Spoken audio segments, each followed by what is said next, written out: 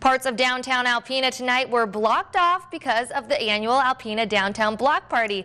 And everyone seemed to be out enjoying the nice weather, listening to music and eating the great food. The night included a mini carnival, petting zoo, and even a dunk tank. For those of you who missed all the action, we'll let you take a listen to the band downtown.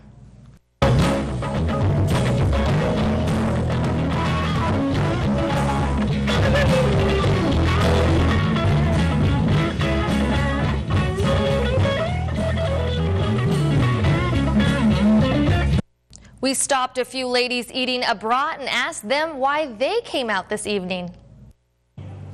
It's just running into other people and the food stands that are set up and the fun things for the kids. It's fun to hang out with friends. I like Nowicki's brats. Our own Tom Murphy was down off Chisholm at the dunk tank. I don't know how he did down there, but I'm sure someone hit the bullseye.